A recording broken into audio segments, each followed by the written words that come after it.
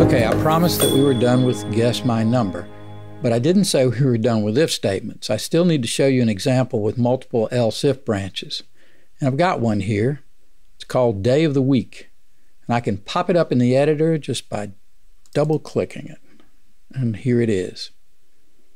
It's a little longer, so I'll need to have some more space, and I can get that by just stretching the editor window down like this. Whoa, how long is this thing? Whoa, not much command window left, but at least we can see all of our function. Our new function will print the name of the day of the week when we call it and give it the number of the day of the week as an input argument, this number n. And it'll also identify it as either a weekday or a weekend day. We have a long if, else, if, else statement here because it has 6 else-if branches. So counting its if and its else branches, it has a total of 8 branches. After this long if, else, if, else statement comes a separate if, else statement. As I mentioned, the function takes n, the number identifying the day of the week, as an input. The long if, else, statement then checks n, comparing it one by one to the numbers 1, 2, 3, 4, 5, 6, and 7.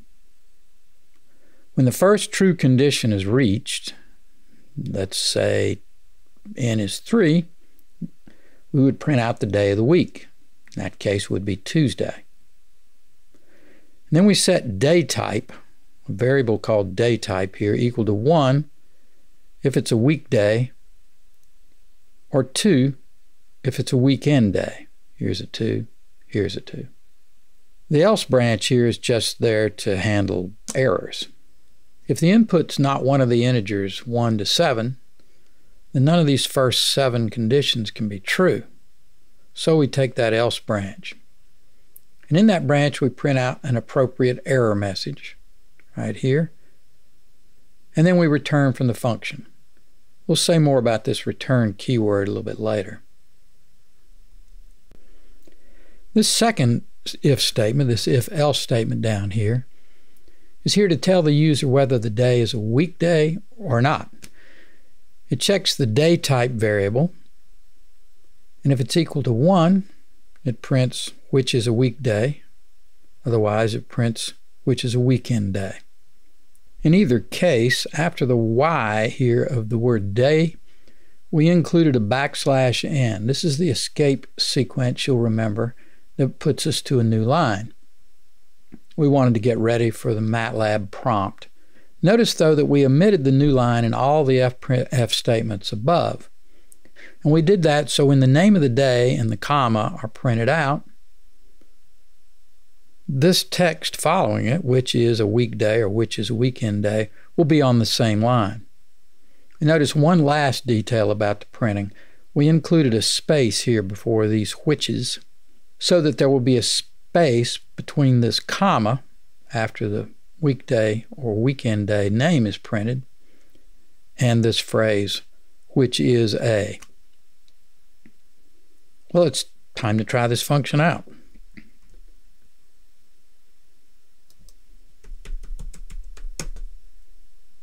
Well, we'll note that this is an American function. The week starts on Sunday.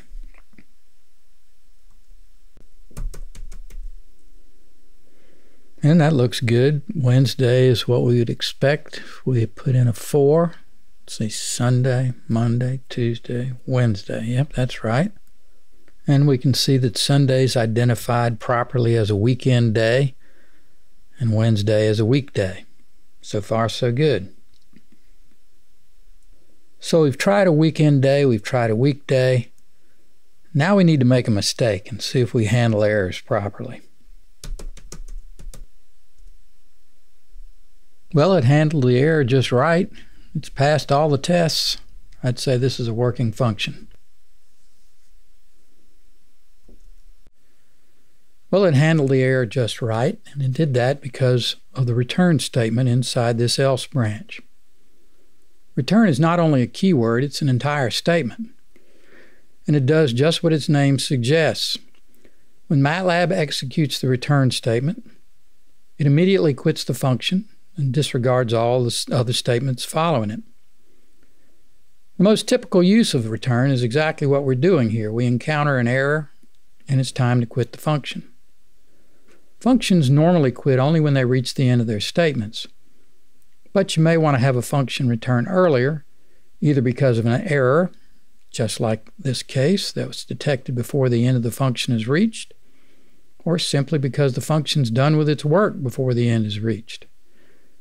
In either case, the return is what you need. Let's just remove the return statement for a second and see what happens with this bad input. I'm going to hit delete here. So let's just run it again. Since that's the last thing we did, all I have to do is hit up arrow and return. And what did we get here? Let me stretch this up a little bit so we can see better. We got the error message, number must be from 1 to 7, but then this is an ugly result here. This ugliness happens because day type is not assigned a value and the input is out of range. None of these else ifs or this if happens, and so none of these assignment statements take place. Day type equals. Since it doesn't have a value, MATLAB has forced to step in and take charge. This sort of behavior is termed an ungraceful exit, and it's an embarrassment for any self-respecting programmer. But with the return statement in there, and let's put it back, there. The function ends gracefully, and that's how all nice functions behave. So let's do it one more time. There. The return statement is a convenient way to handle this situation, and indeed it's a convenient way to handle any situation for which there's nothing more that a function can do or needs to do. We've seen quite a few variants of the if statement. Let's summarize what we've learned. The simple if statement has a condition and a block of statements that's executed if the condition is true. If the condition is false, then the statements in the block will not be executed. The if-else statement lets you specify a block of statements for the case when the condition is false also. So there's a separate block of statements for each of two cases, that is true or false.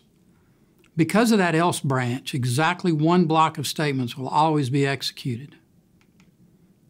The if-else if statement lets you specify multiple conditions that are checked one by one until the first true condition is found.